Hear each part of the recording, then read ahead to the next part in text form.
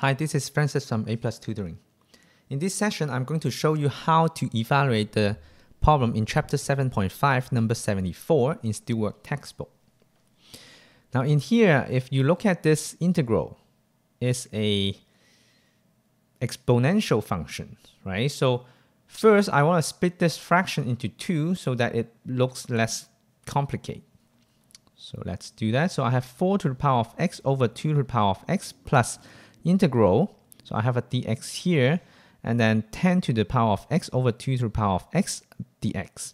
Now each one of them, you can actually take out the exponent.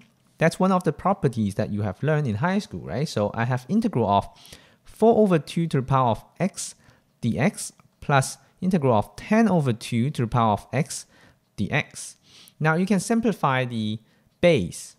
So the base value here is going to be integral of 2 to the power of x dx plus integral of 5 to the power of x dx.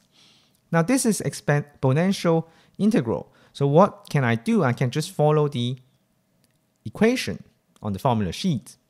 So I have 1 over ln of a times a to the x plus c.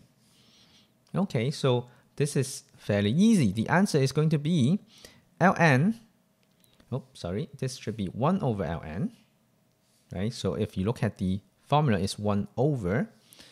So I have 1 over ln of 2 times 2 to the x plus 1 over ln of 5 times 5 to the power of x plus c. And this is basically my final answer for this question.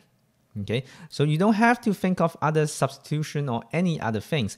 It's just a little manipulation on the algebras, then it becomes fairly easy to integrate. For more information about integrals, please visit my website, goforaplus.com.